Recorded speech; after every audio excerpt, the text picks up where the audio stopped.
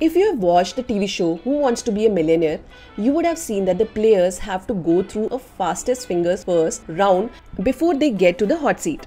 It means that if you are smart and can put in the right answer faster than anyone, you will make it through.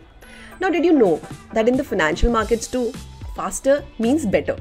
And did you know that traders have been using computer programs to give them the edge over the competition by executing trades within microseconds? If you don't know what you have just heard, you need to watch this video until the end. Hello guys, this is Shweta and welcome to the world of WallStreetMojo.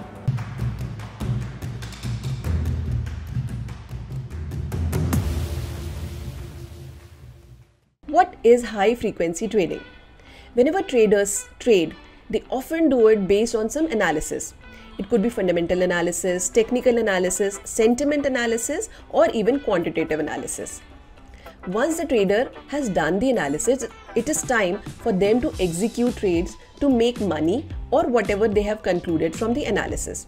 Now, all this process might take time, right?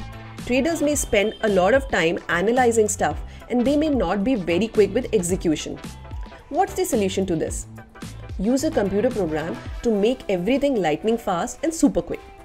So what traders would do is they would build algorithms or codes in which they'll put their trade parameters and execution system.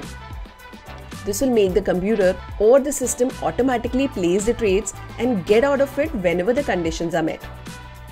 How does high frequency trading works?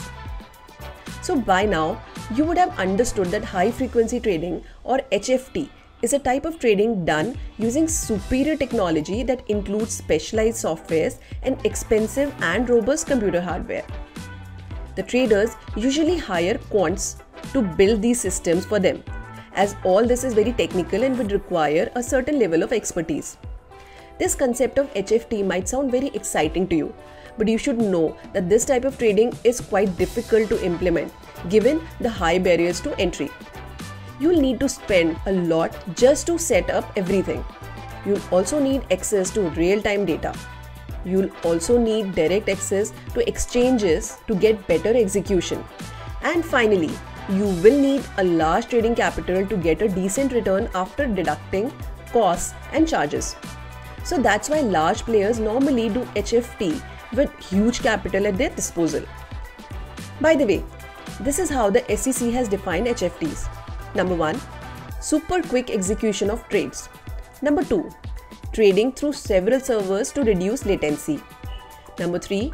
Getting in and out of trades very quickly. Number 4. Placing tons of orders each day. Number 5. End the day without any active positions. So this is all we'll discuss in this video on high frequency trading. Make sure you have subscribed to the channel as we will be uploading the part 2 video on this topic very soon. You wouldn't want to miss out on it. By the way, don't forget to give this video a like and maybe share it with others.